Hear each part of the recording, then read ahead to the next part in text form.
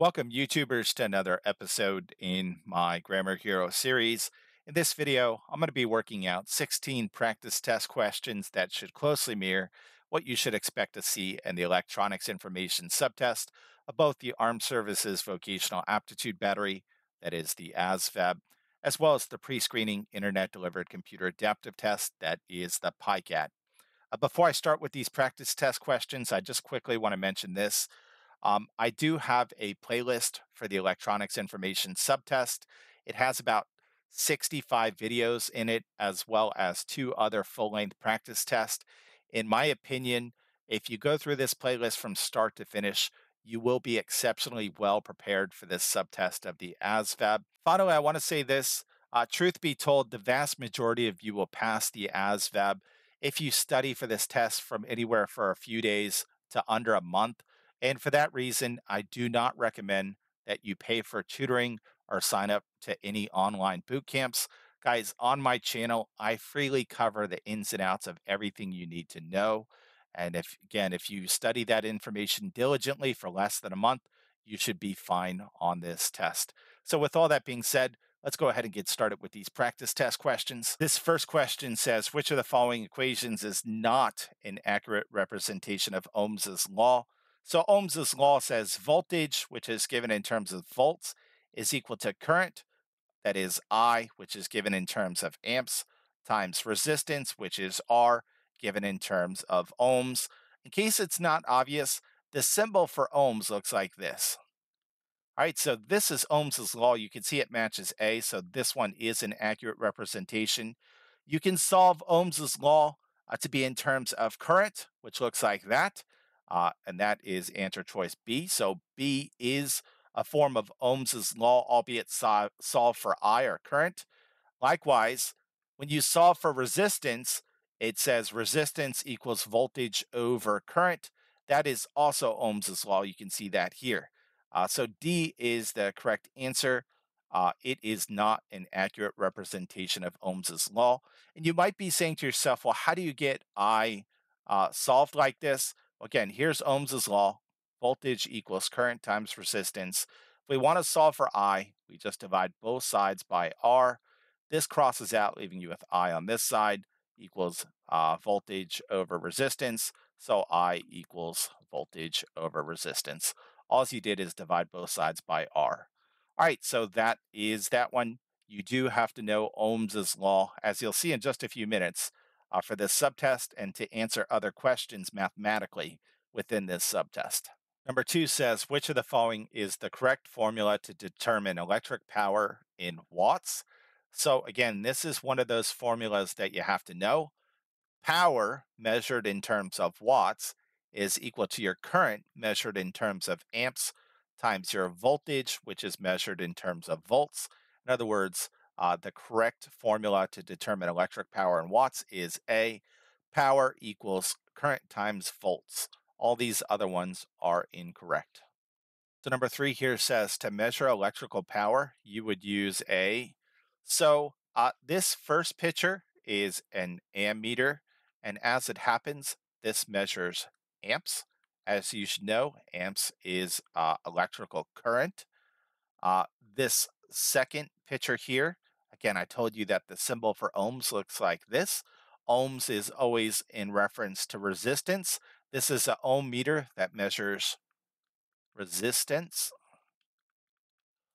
This picture right here is a voltmeter that measures volts. And finally, this picture here is a watt meter that measures watts.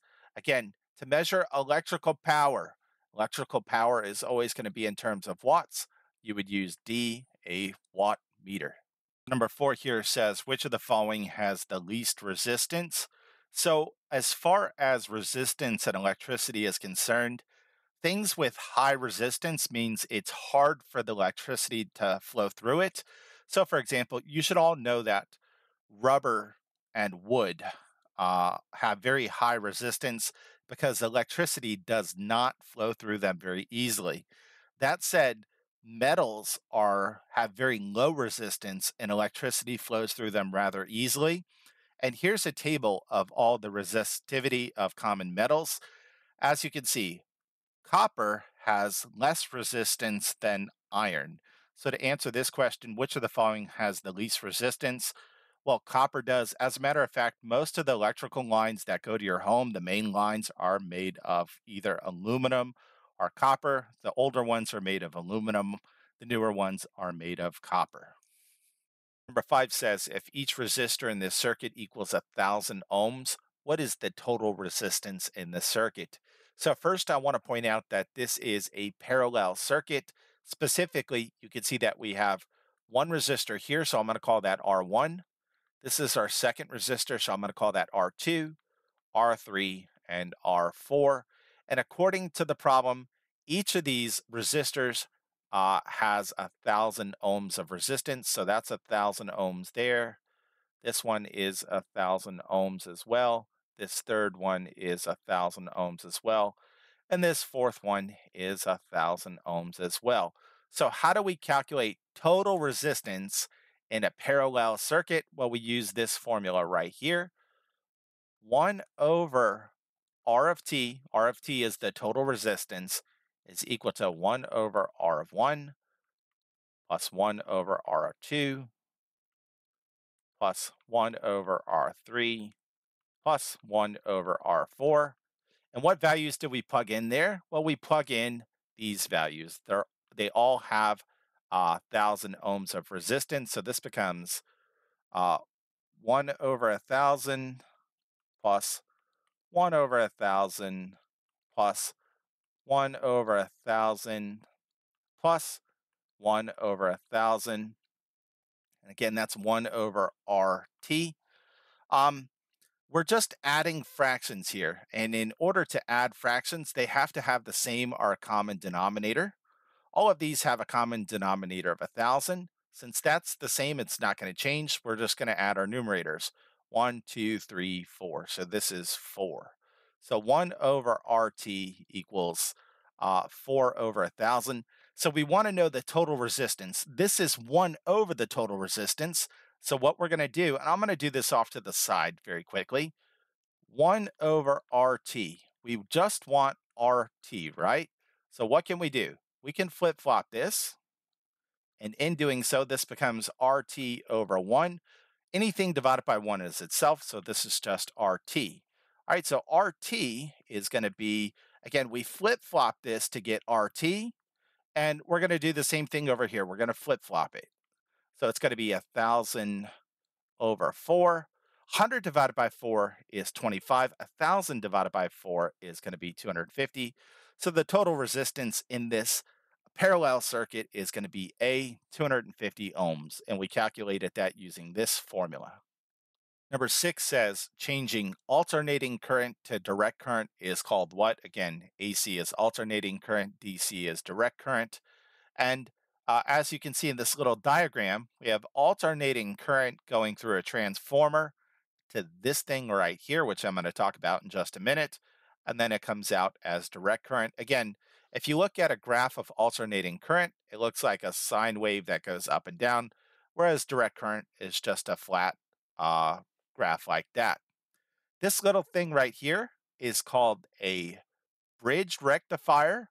And so, given that this little thing, which helps convert AC to DC, is called a bridge rectifier, the process of changing AC to DC is called rectification. So, this one is C. Number 7 says a number 12 gauge wire compared to number 6 gauge wire is. So here are some common gauges of wire. Here's a 12 gauge wire and here's a 6 gauge wire. AWG stands for American Wire Gauge. That's the common standard of wire gauges in the US. As you can see, the 12 gauge wire is significantly smaller than the 6 gauge wire. So this one is going to be C. It's smaller in diameter. Number 8 says if 2 volts of battery power is used to power a flashlight that draws 1 amp of current, how much power does the flashlight use? So again, we're going to calculate power to be in terms of watts, so we need the wattage formula. You're not going to have this formula on test days, so you have to know it. Power in terms of watts is always equal to your current in terms of amps times your voltage given in terms of volts. So power in terms of watts equals uh, our current in this case is 1 amp. So I is 1 and voltage is 2 volts. Power is 1 times 2 are 2. So in other words, how much power does the flashlight use? It uses B 2 watts of power. Number 9 here says the following symbol is A, and we're talking about this symbol over here. For the electronics information subtest of the ASVAB, you do have to look at symbols and know what they are. So if you want, you can Google for common electrical symbols and try to commit the most common ones to memory. That said, the first thing I want to point out is that there's a line going through this rectangle. A resistor does not have the line going through the rectangle, but a fuse does have the line going through the rectangle. So this one is B, a fuse. Number 10 says, how many paths of electrical current flow can be found in a series circuit? So for the ASVAB and PiCAT, you have to know the difference between a series and a parallel circuit. Here's what a series circuit looks like. As you can see, it notes that is only one path through which electrons can flow, whereas in a parallel circuit, there are multiple paths through which electrons can flow. So to answer this one, how many paths of electrical flow can be found in a series circuit? That is only A, one path. Number 11 here says the ground wire is always. So here's the electrical wire color codes. Neutral wires are always going to be white or gray. Hot wires are always going to be black or red. And ground wires are always going to be green, greenish yellow, or just bare copper. So to answer this one, the ground wire is almost always A, green. Number 12 says silver is a better conductor than copper, but copper is more often used because of. So previously, I showed you this chart of the resistivity of common metals, and you can see that silver has less resistance than copper, which means it's a better conductor. The question is, why is silver used less often than copper? And it's because silver costs a lot more than copper. I think silver is about 10 or 20 times more than the cost of copper. Number 13 says if a circuit has a 9-volt battery and a 3 ohm resistor, what is the power output of the battery? So, power output is always given in terms of watts. That said, we don't have everything we need to plug into the wattage formula here. We know our volts is 9, but that said, we're given this resistor value of 3 ohms. So, what we're going to do is we're going to use Ohm's law to solve this for I, and then we'll plug that into the wattage formula. And as you'll see in just a few seconds here, we'll be able to solve it. So let's solve this for I by dividing both sides by R. This crosses out, leaving you with I on this side. I is equal to voltage over resistance. And if it's helpful, you could write it like this. I is equal to voltage over resistance. So we weren't given I, amps, to solve this one. But that said, we can substitute voltage over resistance in for I. So this becomes power equals voltage over resistance times voltage. And we have all those things. So now we can solve for power. What is the voltage? It's right here. It's 9. How much resistance is in this circuit? 3 ohms of resistance times how much voltage? 9. So power is equal to 9 divided by 3 is 3. 9 times 3 is 27.